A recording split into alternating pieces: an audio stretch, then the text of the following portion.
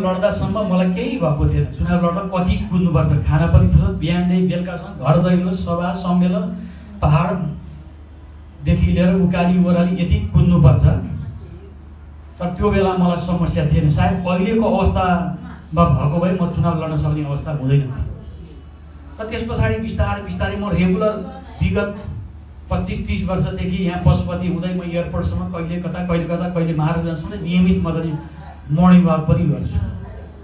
तर त्यति हुँदाहुँदै पनि बिस्तारै कम्मर दुख्ने समस्या हुन्छ। लामो समयसम्म तपाईँ जो पहिला पनि सुरुमा हामीलाई थाहा हुँदैन, लामो समयसम्म उभिँदाखेरि कम्मर दुख्ने, अहिले विवाह समारोहमा जानुपर्छ, बस्ने कुर्सी हुँदैन। अहिले त म कहीँ गए पनि पहिला कहाँ कुर्सी छ त्यो हेरिहालेँ, त्यहाँ गएर चटक्क बस्ने अनि बरु सबैजना त्यहीँ आउँछन्। अनि त्यो समस्या चाहिँ मलाई थियो। जुलुस सभामा पनि हिँड्नै नहुने, उभिन धेरै बेर नहुने। अनि त्यसको परिणामले बिस्तारै यो झम्झाउँदै हुन थाल्यो। अनि मैले डाक्टर कहाँ जान कन्सल्ट गर्न थालेँ। 2-3 टिचिङ हस्पिटल पहिला म गएँ, त्यसपछि पाटन हस्पिटलमा पनि गएँ। लास्टमा यहाँ दीर्घायु गुरु हस्पिटलमा चाहिँ अब त्यो गोपाल रमण शर्मा न्युरोको अब राम्रै डाक्टर हो। अनि उहाँ त्यहाँ फिजियोथेरापी पनि मैले त्यो मेरो कन्टिन्यू चलिरहेको थियो। अनि यो बिल्डिङको उद्घाटनको बेलामा यहाँ भाइहरूले बोल्नु भएको थियो, म विराटनगरमा थिएँ, म आउन पाएको थिइनँ। अनि दसैँको पछि तिहारको अगाडि हाम्रो यहीँ पछाडि नै बस्नुहुन्छ लक्ष्मण घिमिरे, पूर्व मन्त्री हो उहाँ होइन, काङ्ग्रेसको नेता पनि।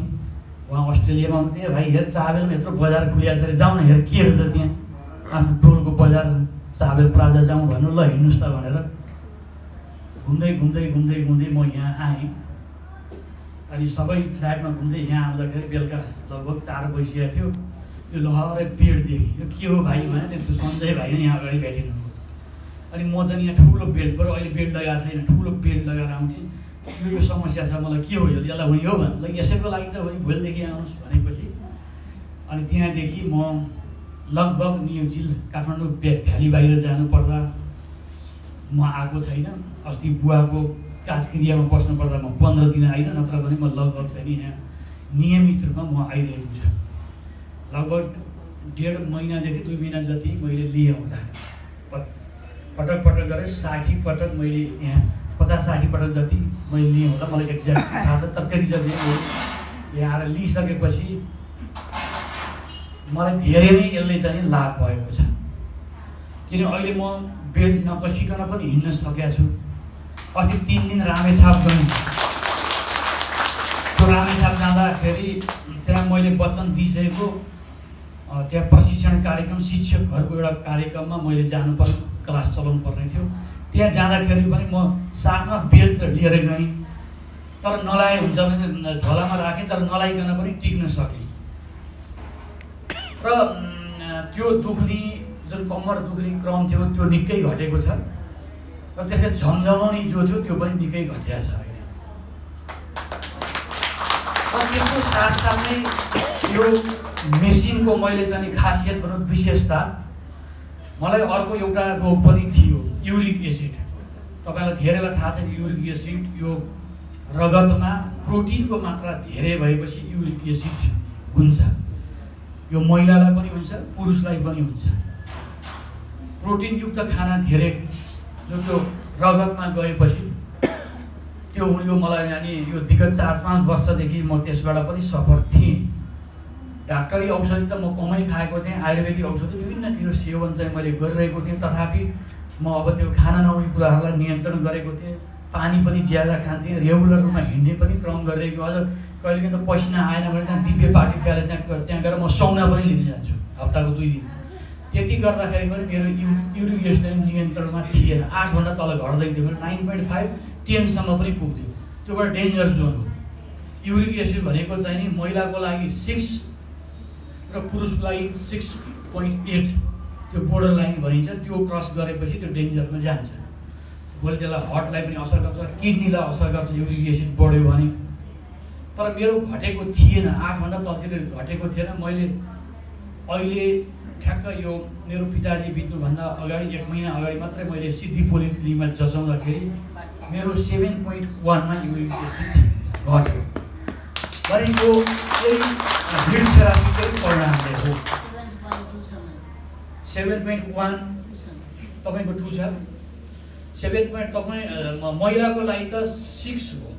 6बाट अगाडि बढेपछि तपाईँ WHO ले गरेको स्ट्यान्डर्ड त्यो पनि जाति अनुसार क्षेत्र अनुसार तपाईँको खानपिन जीवनशैली के छ, विशेष गरेर नेवार समुदायमा अझ बढी के छ भने उहाँहरूको गेडागुडी पनि हामी अलि बढी खाने, माछा मासु बढी खाने, त्यो भएको जसले खाने त्यसको युरिक एसिड अलिक बढी हुने चान्स हुन्छ।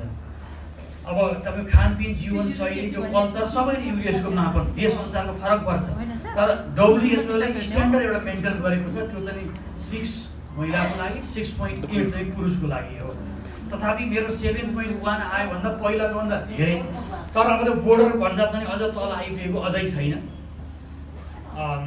तर अब चाहिँ खतरा पहिलाको तुलनामा धेरै नै त्यो घट्यो, त्यो खुसीको कुरा हो। त्यो मलाई चाहिँ के विश्वास छ भने यो नियमित रूपमा मैले यहाँ यो जुन हिट थेरापी जो मैले यहाँ लिएँ त्यसको परिणामले त्यो युरिक एसिड पनि घटेको हो। यहाँ मैले धेरै उहाँहरूले टेस्टिमोनी उहाँले प्रस्तुत गर्नुहुन्छ, धेरै बिरामीहरू यहाँ ल्याएको, इभेन तपाईँको चाहिँ पार्किन्सनका रोगीहरूलाई पनि धेरै चाहिँ गएको, हार्टका पेसेन्टहरूलाई चाहिँ तपाईँको चाहिँ औषधि खाइरहेकाहरूले अब औषधि छोड्नु परेको, सुगरका पेसेन्टहरूको सुगर चाहिँ तपाईँको चाहिँ नियन्त्रणमा आएको, सुगर डाउन भएको धेरै अनुभवहरू टेस्टिमोनी उहाँले प्रस्तुत गर्दा मैले सुनिरहेको छु।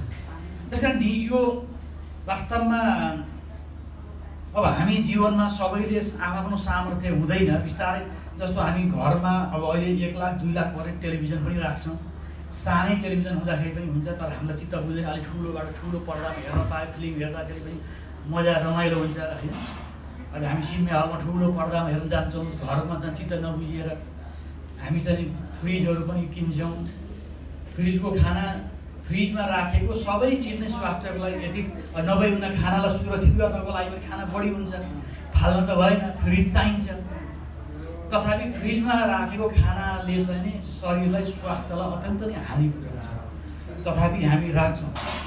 त्यस कारण मैले त यी सबै कुराहरूलाई बुझेर अब यहाँ गणेश सर म त यसो यहाँ लोकल हो नेतागिरी गरेर मलाई चाहिँ पालो मिचेर दिनुहोस् न भन्न मैले पनि भएन, मिल्छ त मिल्दैन।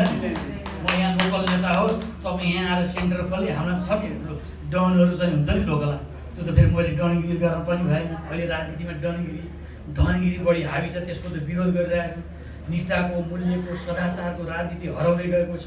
राजनीति केवल सत्ताको लागि पैसा कमाउनको लागि भइरहेको छ। हामी त्यहाँ आफ्नो म जुन दलमा छु त्यहाँ पनि सङ्घर्ष गरिरहेको छु, देशको लागि, राष्ट्रियताको लागि, समाजको लागि, आम जनताको लागि हो नि त। राजनीति भनेको समाज सेवाको भावना हो।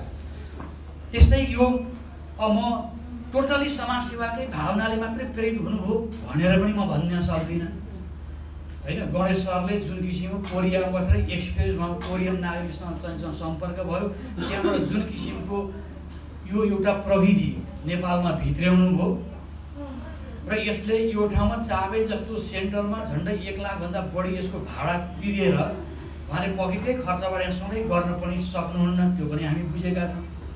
तर यहाँ कसैलाई पनि उहाँले त मेरो मेसिन किन भनेर प्रेसर गरेको मैले देखेको छैन र मलाई पनि प्रेसर उहाँले हाल्नु भएको छैन। तर मैले लामो समयसम्म यहाँ आउँदाखेरि अब आफूलाई भ्याउँदिनँ त 2 घन्टा 3 घन्टासम्म सुरुमा त म आएँ, 3 घन्टासम्म पनि मैले चाहिँ लाइनमा बसेर टोकन लिएरै मैले थेरापी लिएको हुँ। अब मैले अब यसको महत्त्व पनि मैले बुझेँ, उहाँको चाहिँ तपाईँको लेक्चर मैले सुनेँ, उहाँले विभिन्न बडा रोचक ढङ्गले एउटा पारिवारिक वातावरणमा होइन मान्छेलाई तपाईँले समय छ भने त अब बुवा आमाहरूलाई घरमा यसै घाम तापेर बस्नुभन्दा यहाँ आउँदाखेरि समय भएको मान्छेलाई आनन्द छ। यहाँ आयो भने जनसम्पर्क पनि हुने, विभिन्न किसिमका चाहिँ दुःख सुख कुरा सेयर हुन्छ, एक आपसमा एक्लिएका नयाँ मान्छेलाई चिन्ने एउटा चाहिँ पनि त्यो वातावरण पनि बन्छ, साथीभाइ सङ्गीहरू बढ्ने क्रम पनि रहन्छ। र आयो बस्यो गफ गऱ्यो, उहाँहरूले नचाउनुहुन्छ, उफार्नुहुन्छ, गीत गाउन लगाउनुहुन्छ, कहिले कानपुरका हाल्नुहुन्छ, विभिन्न प्रसङ्गमा 2 घन्टा 3 घन्टा त यसै बितेको थाहा त हुँदैन समय भएको मान्छेलाई, कहीँ गएर काम भ्याउनु नपर्ने मान्छेलाई चाहिँ। र हामी जस्तो मान्छे एक्टिभ रूपमा दौडिरहनु पर्ने मान्छे चाहिँ 2 घन्टा 3 घन्टा आएर बस्न पनि नभ्याउने। त्यो कारण सबै कुरालाई विचार गरेर यो मेसिन लिन उपयुक्त हुन्छ भन्ने ठानेर